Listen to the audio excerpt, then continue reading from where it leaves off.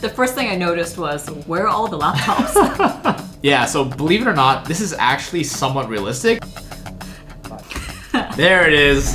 Hey guys, welcome back to our channel. I'm Em. And I'm Lloyd. And we're two former corporate lawyers based in Hong Kong. So we keep hearing about this new legal drama on Netflix, Partner Track, which we actually haven't seen yet. So today we're going to be watching and reacting to episode 1. The show follows an Asian American lawyer as she navigates her career in M&A law in New York City. I'm personally really excited to watch this because I actually used to work in M&A specifically, so without further ado, let's get right into it. It's simple. If you want to accelerate, you need more force.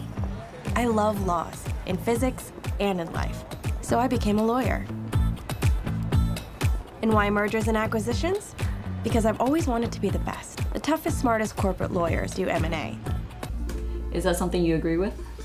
I mean, I definitely think there is some truth to that. I think a lot of people that enter the workforce as lawyers do tend to like the idea of doing M&A. I think it's the perception that you're closer to the business and commercial side of things, and you're working on deals that are often perceived as being quite sexy, in the sense that sometimes M&A deals go into newspapers like the Financial Times and otherwise get reported on, so they can seem really high profile. That said, I do think that at the end of the day, it is really just a job like any other, and while the deals might be a little bit more exciting from time to time, it does depend on a lot of things. And I also think it's important to keep in mind that it's very hard to generalize practice areas like this across the board, because your experience in a certain practice area is going to depend a lot on the city you work in, the firm, the team, your specific boss. So I think that's good to keep in mind when you're thinking about what kind of practice areas you'd like to work in. Yeah, and I think that personality type is also a big thing. I think certain people with different preferences in terms of what they like to do and their working style tend to find different teams that kind of make sense for them. So it's not to say that in every case, the brightest and best lawyers end up in M&A for whatever reason. I need a new case, staff. What? I just wrapped the Whaling deal. I need a staff ASAP. You have seriously worked nonstop for 6 years. It's in the bag. M&A's only promoting 2, maybe 3 junior partners this year. Right, you, Dan, and Todd. Maybe. We're neck and neck. Look, I just need one more heavyweight to lock it in. You're not gonna lose junior partner just because you're not staff for one day. So what they're both talking about here is just how much work they have on their plates. So typically how it looks for M&A lawyers is that you'll be busy when you're on active matters or active transactions, and sometimes you can be doing multiple transactions at a time, so you'll be pretty busy during those periods. Typically, the normal ebb and flow is you're on a deal, and after you're off a deal, you usually have a couple days or even a couple weeks at times where you don't really have that much going on, you're working on ad hoc things, and it can give you a chance to really rest up and recuperate. On the flip side, if you're looking to get staffed on a deal right after another one has completed, then you're not really getting that period in between where you can rest up and recover, which can make sense if you're gunning for partnership or if you're just really, really keen. But typically people aren't looking for work that aggressively in my experience. And speaking of partnership, it seems like the show is implying that Ingrid is up for partnership after working as a lawyer for only 6 years, which in practice is actually very, very unusual, especially at big law firms. Typically at big law firms, you're looking at a timeline of working for at least 10 years before making partners, so this part is not so realistic. I want this deal. I'm your guy. Tyler, we all want you on this case, but we need a reason to take Gavin off. Okay, hey, look, not only have I just pitched 6 new clients, I started reading Vogue, Teen Vogue and Women's Wear daily when I was 11. I know Alexander McQueen didn't know couture until he went to Givenchy, and unlike Gavin Dunmore, I actually know the difference between polyester and wool. Fine, it's yours. You won't be sorry.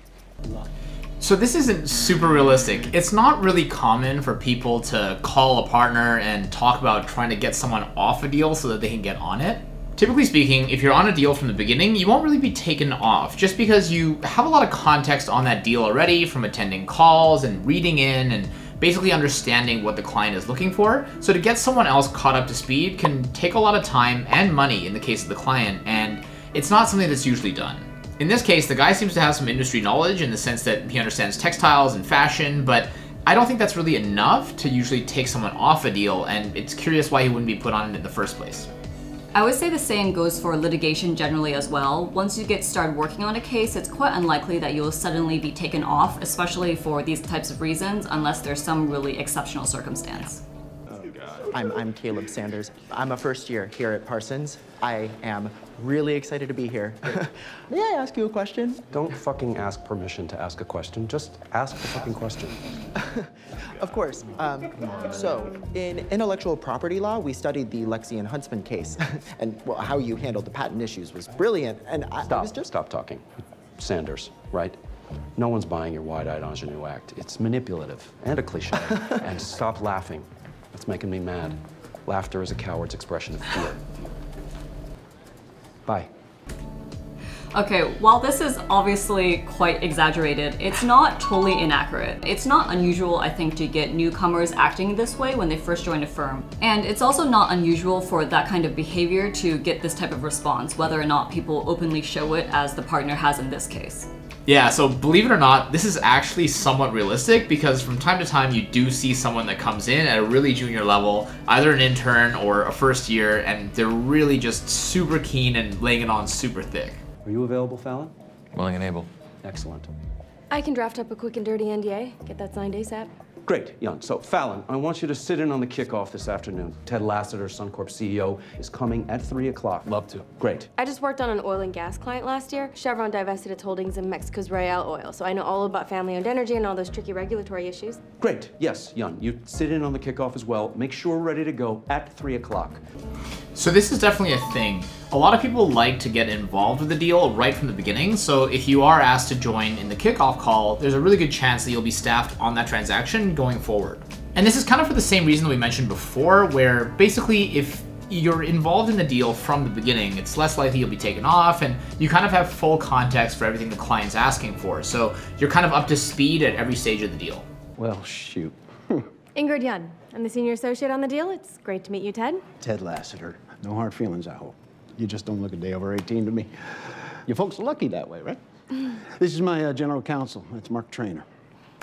So unfortunately, this part is also kind of realistic. I think it's not uncommon that if you're a young female, sometimes you get these sort of off-color, awkward remarks, and it does put you in quite a weird position, especially if it's coming from the client, because they're the client. Frequently, you don't feel like you can really do much more than Ingrid does in this scenario, which is brush it off and move on. So, what's happening with our top execs? Most of them are parachuting out, but we are mainly interested in keeping Jack Barstow on. Franklin Min's right-hand man. That's right. Barstow spent the past 3 years slaving away to get their offshore drilling ops up and running. And now he learns old man Min's looking to sell? I bet he's pissed. Barstow was seen meeting with Ken Fox of Chevron on Monday. If you want Barstow, we definitely need a key man provision. What'd I tell you, Ted? The best and the brightest. So there are a couple things that are being mentioned here that are actually super realistic. The first is a parachute, which can refer to a golden parachute, which is basically a provision that some executives or key management people have in their contracts, whereby if the company is sold, they have the option to take a really big payout and leave their job. The second thing is the key man provision, which is something that's actually pretty common in deals. Normally when a buyer wants to buy a company, they want to make sure that certain people in key management are still there because the company's not really worth much, or the expertise is kind of lost with the people if they leave the company upon sale. So basically by putting in a key man provision, you're basically including terms in the contract to say that after the sale takes place, certain people have to stay engaged with the company for a certain amount of time to make sure that value is still preserved. Sorry. Back to the salt mines. Hey, so I know their free will is just an illusion, but what are you doing Friday? Hopefully not babysitting my paralegal. I'm going to a thing at the plaza. Would you like to join me? Yes, I'd love to. Great. So this is actually the first thing that's probably actually kind of unrealistic in terms of the experience of working as a lawyer, which is that you probably wouldn't sign up for Friday plans if you just got staffed on a new transaction. I want all the Phase 1 and Phase 2 reports. The full set, not abridged. The IP agreements and the lease and wall docs too. Aren't you writing this down? Okay, so this part is definitely accurate. As we've talked about on this channel before, when you're receiving instructions, always write them down. You shouldn't assume that you'll be able to remember everything that someone tells you, and a lot of the times you don't even know how detailed the instructions will be until you get there. Ingrid, hi. I'm sorry. I can't make it tomorrow. There it is. You gotta You gotta cancel your plans because you can't make them. It's just, people don't make plans to begin with, just specifically for this reason. It's just part of the job, and if you start off doing this, you'll quickly learn not to continue doing this because you'll keep having to cancel your plans. Ted, Mark brought me up to speed about your budgetary concerns. I had 2 senior associates on the matter to make sure we were steering the ship in the right direction. But going forward, we will keep just one. Much appreciated, Marty. So, And speaking of regulatory, my buddy Winston is actually at the Department of Energy in fossil fuels. Winston and I were in the SPE together. He's a very good friend, and it never hurts to have a friendly face at the DOE. well, that could be very valuable indeed. Of course, that would all have to be official. Of course. Okay, I think it makes sense to have Dan stay on and run point. Thank you, Jan. So this is both realistic and slightly unrealistic. It is realistic that clients will sometimes have budgetary concerns and need to take people off a matter or raise concerns about how a deal is staffed. This always really depends on the client though. Some clients really don't care, and I've worked on deals where the other side has several partners, several senior associates, and several associates all working on the same file, whereas on our side we've had maybe one partner, a senior associate, myself as a junior associate, and a trainee. What's a bit unrealistic though is that you wouldn't have the partner with the client there running a sort of interview process to figure out who stays on the file. Usually the partner would just make a call, let the person know, hey, the client has a budgetary concern, so we'll take you off this matter, and let the other person proceed, and that would be that. Worked for his dad before I went to the Department of Energy. Winston, Department of... Do you know Dan Fallon? Dan's my man. He's on fire with this Suncorp deal. You know about it. All 2.9 billion of it. He knew the purchase price. If that gets out before the term sheet's signed... He was drunk. Maybe it won't come out. But if it leaks, there won't be a deal. At least not for Parsons.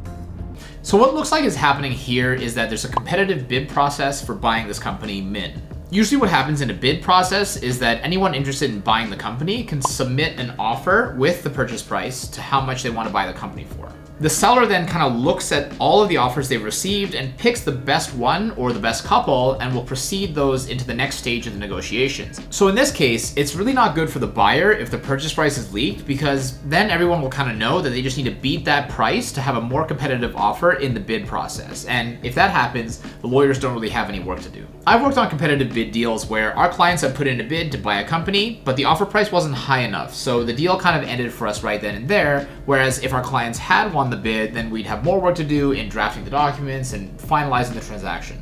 We have to get this term sheet signed before the article comes out, so for the next 60 hours, you're mine. Let's get to work. So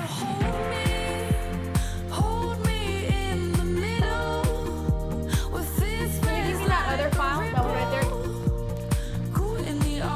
This deal, $2.9 billion. So obviously a little bit dramatized, but the one unrealistic thing about this scene is that you wouldn't have a room without a laptop in it. I mean, people would be working on drafting, so there would be at least one. I mean, everybody would probably have a laptop out, and not all the documents would necessarily be printed out in hard copy. Sometimes people are looking at things in a data room that's virtual, so you'd be looking at things on your computer. But to be honest, like, the paper's not unrealistic. The fact that there's no computers is super unrealistic. The first thing I noticed was, where are all the laptops?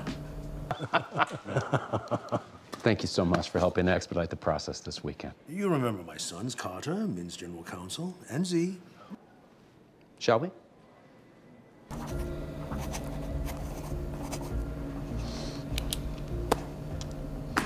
Well, what did I tell you? Best and the brightest.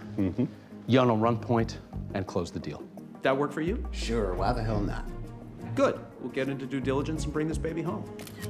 So just in terms of the process, to give a bit more color into what this actually looks like, what they've signed now is the term sheet, which basically just has the high-level terms of the transaction, including the price and maybe some contractual things that they want to include, and then they're moving into due diligence. So down the line, they'll have to draft a share purchase agreement and maybe a shareholders agreement to govern the sale and purchase of the shares in the company. And if there are any red flags that come out during due diligence, those will be addressed in the share purchase agreement. So altogether, pretty realistic depiction of what it's like to be a lawyer. Obviously dramatized at parts because it is a TV show at the end of the day, but in terms of process and what M&A work actually looks like, they did a pretty good job, actually. I'm pleasantly surprised. Yeah.